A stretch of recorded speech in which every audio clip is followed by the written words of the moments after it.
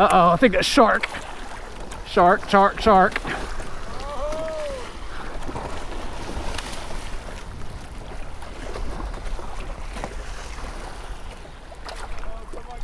Yeah. Hey everybody, how we doing today? So we are out here again at it. Brought the crab shirt today, and once again forgot the crab net and my hat, because the hat I took inside to film the last couple of videos about the hats, and I left it inside, and if it's not in my car, it's not coming. So without the dip net, I'm still doing okay. Got my first victim. The new strategy is I've got the remnants of my chum out there as an attractant. Then I've got my pinfish rod, and I put a half a chunk of squid on there. And I've just got that pinned into the sand. And then what I do is when a crab comes, I get him to grab hold of the squid, and then I slowly bring them up and put them on top of the net so they grab hold of the net while they're eating. And then I go from underneath, bring them right up to the surface, and then flick them into the kayak. So that's the new system. Then hopefully I just get 2 or 3 crabs, and then pick up some grunts, and then head out to the outlet. So odd but true. All right, we got this first guy here that we're going to declog, get him in the bucket, and then we'll get to work. I think there's another one. Oh, another one's on. I guess I better get him quick. So this is how we're gonna do it. Once it starts eating, and it's gonna start struggling. Oh, don't let go. And then what I wanna do is to get them onto the chum bag so that they hold on to it, just like that. Last time I had, oh, it took the squid. Dang it, it ripped it. No, you son of a, oh, you bad dog. I just had it on the hook, so it pulled it off. I was messing around. Dang it, that was a perfect one too. Well, I took a look around. I couldn't find any mullet. Forgot that blue crab net and lost half my squid. I didn't want to risk my other half. Pinfish has been a pain in the butt lately, but fortunately, the good old grunts have been providing enough action to get me some bait quick enough. So we've got 1 crab and a bucket full of grunts. So I say we head out to the outlet, catch the end of the outgoing tide. It's still too early for the evening bite because it reverses before the sunset. So I think this weekend it'll be outgoing tide at nighttime, so I'll be perfect conditions, and might even see the polar worm hatch again. So I'm just kind of wasting time. Super low tide out in the whole Atlantic side, so can't flatfish. So making do. Well, we got a tarpon on. Just not ready for it. All right, we're on, but I'm not ready for it. I don't have my pedals in.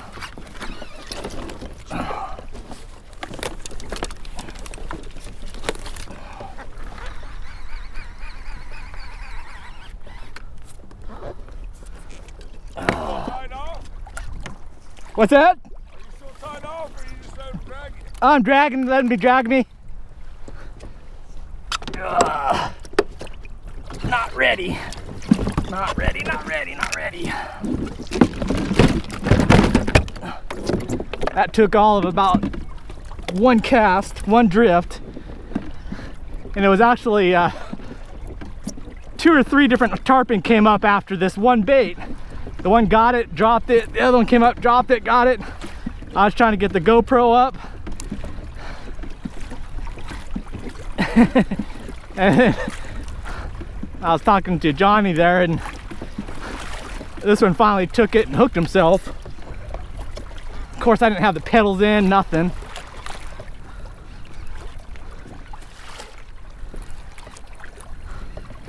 Oh, that's right. Let's catch up with these guys. I want a close-up.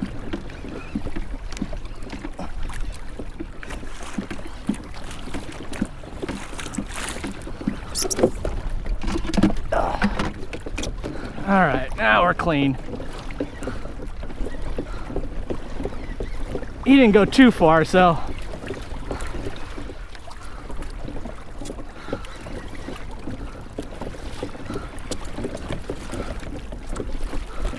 This was on the Grunt. There he is, sucking air.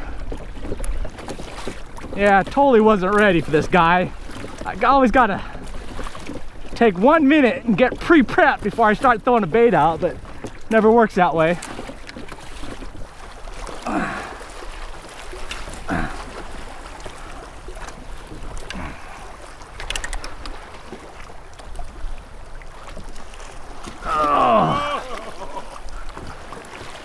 No, give him air. What rod you got? What's that? That rod, man, it's a badass rod. Yeah, got a lot of flex to it, so it's good. It's my $30 cheapy rod.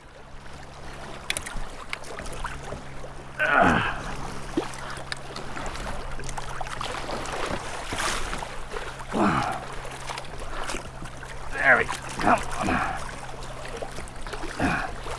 Quit or break off.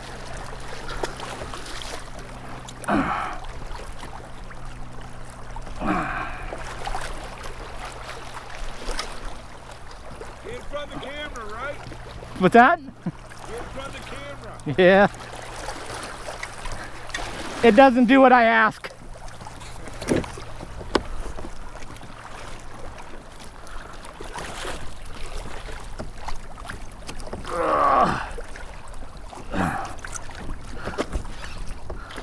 Uh-oh, I think a shark.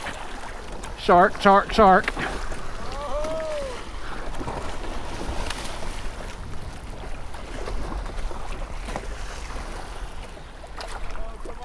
Yeah, maybe. Yeah, I see blood. Yeah. Big old pool of red stuff.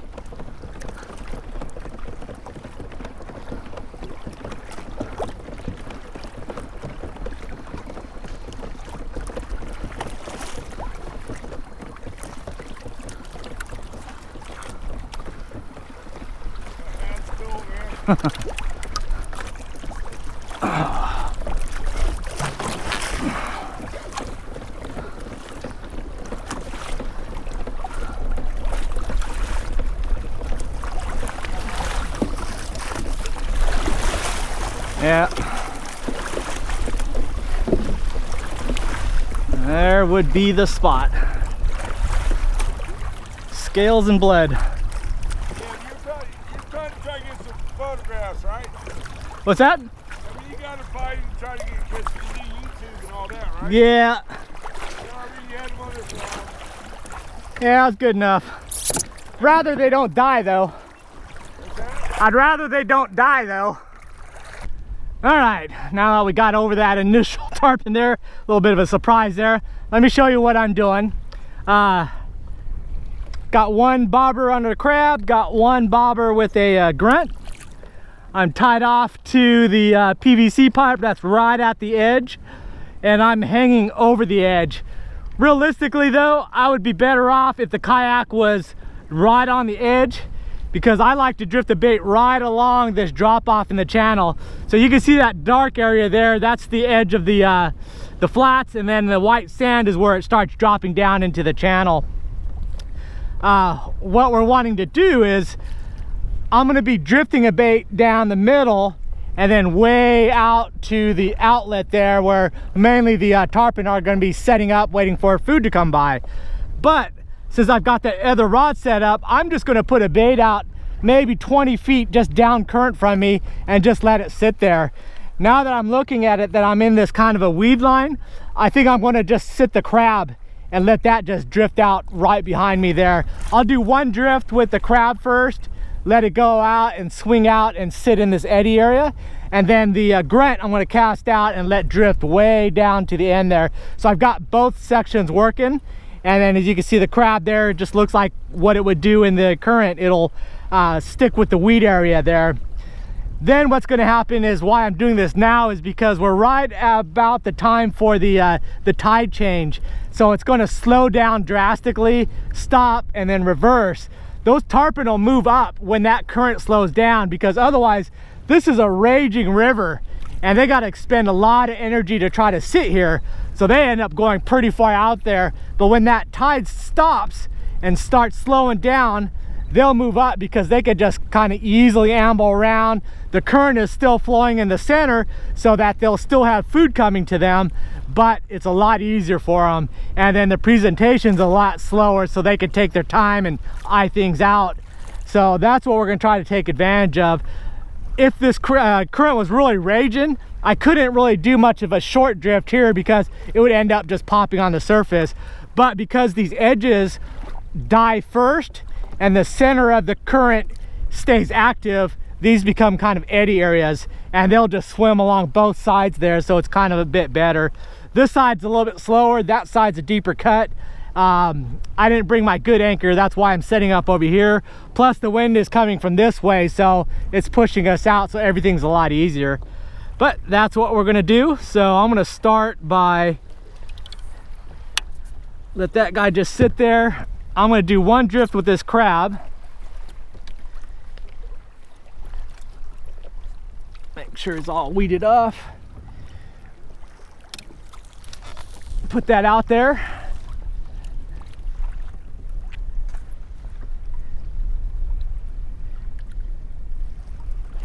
Oh, see right there's tarpon right there along that edge.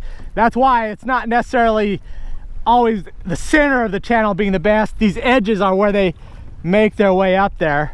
And that's why also I want to put that bait right in that edge there. Perfect example for you.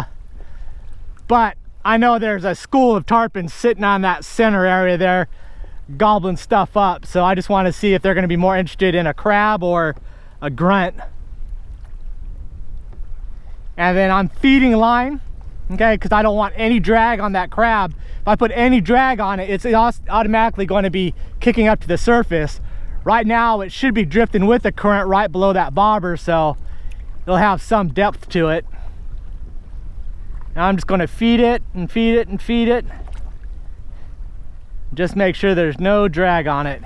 And then when that line starts ripping, then I just let it run, count to 3, count to 5, and then snap that bell shut, and hopefully you get that circle hook. Okay, so I've got the crab just sitting not too far out there, 20-25 feet. It's going to be just sitting in that current, but as this tide starts reversing, it's going to start sinking down. Now I've got this grunt. I'm going to put him out, do a nice little drift with him. And this will be a longer drift that I'll let run for a little while, pretty far out like I did the crab. Get through that middle strike zone there and see what happens. Same deal, just let it drift, no tension.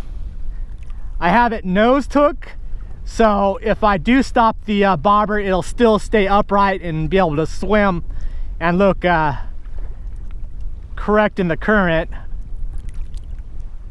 I could also do it in the back, but that tends to put a lot of strain on them when I'm reeling it back in. Since it's in the mouth, then it'll be able to swim forward and just pull naturally. All right, something's got it. Oh, there he goes. There he goes.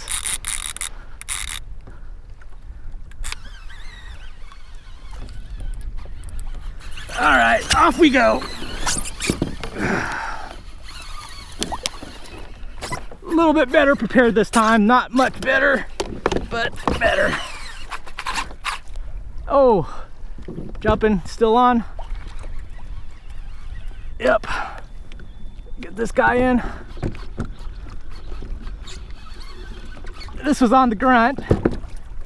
All right, let's run him down.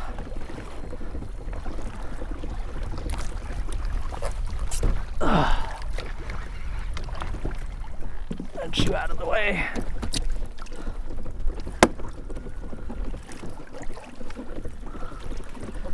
Try not to feed the sharks on this one.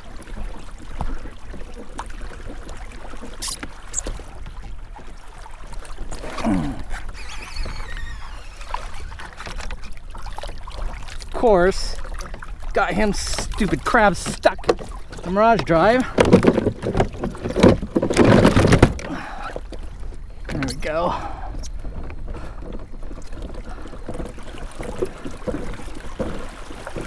Alright. Try to catch up to him as quick as possible, so he's not struggling and attract sharks.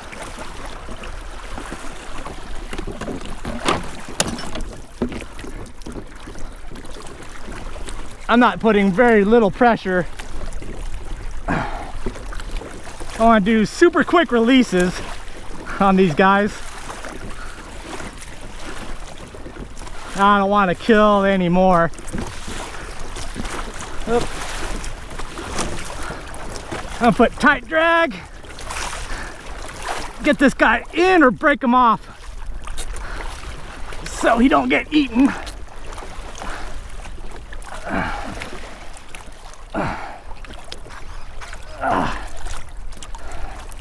Come on.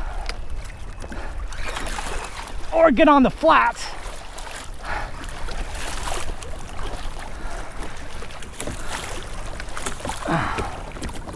Oh man.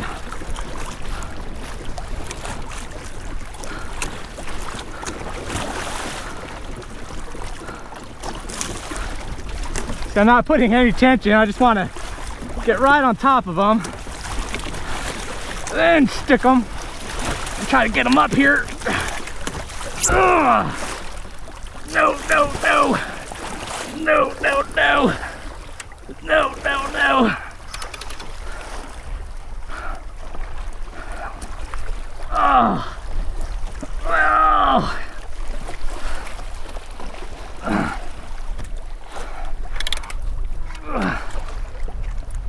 Tighten.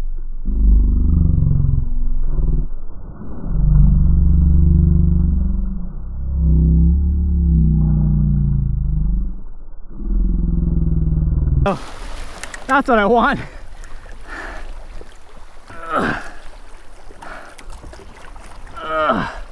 Another one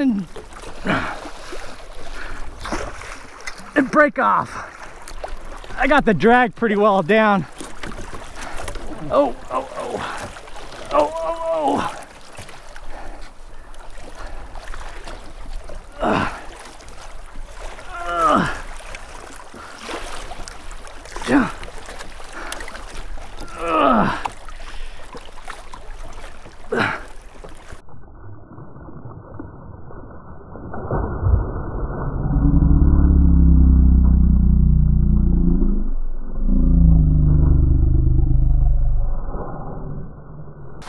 Nice. If you want to break off, break off. Oh, oh, oh.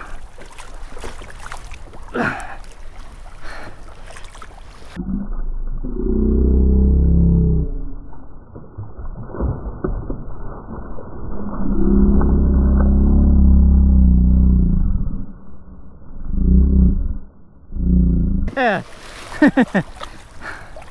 All right, I want to try to break this guy off.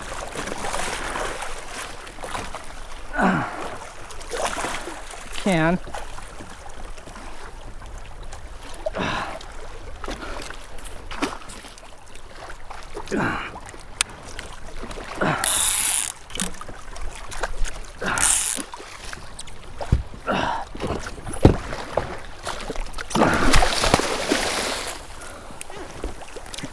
Ow! Dude, rude. Watch that damn tail. Watch that tail. Watch the tail. There he goes.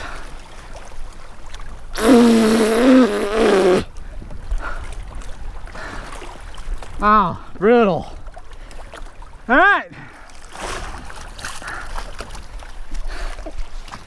That's how you do a quickie. All right, we're set back up again. Broke my outrigger. Still works though. Tide is definitely slowing down. You can see that far edge is a bit more ripply. That's the last of this outgoing section there. So all this is just barely any movement. It's just waiting to turn back around. The wind is kind of affecting it, but that's okay. So I'm just gonna have this bobber just sitting 15 feet out in front of me with that crab. And then I'm gonna launch this guy out, which is the Grunt, and do it all over again. And just try to sit this bait right at the outlet there where I've been getting all these bites in the same spot.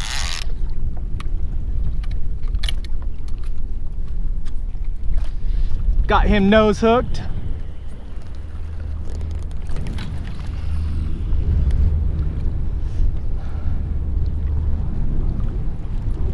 Let him free swim. Okay, the tide is officially stopped and it should be reversing. I couldn't even get the baits out to drift out to the outlet, so not worth it sitting out here anymore. When that current stops, that's basically just shutting off the food to the fish. So some might hang around, but I think a lot of them just disperse. So when we're fishing, we want congested bunch of fish in one narrow passage that we can keep drifting baits through. So while I've got time, I'm gonna run up closer to the basin and get closer to the launch, put some baits out there and try to catch the magic hour up in the basin. Oh, broke me off.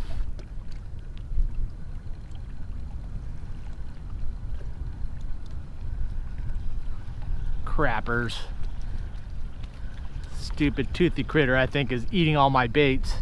Yep. Don't eat my other one. And look at that.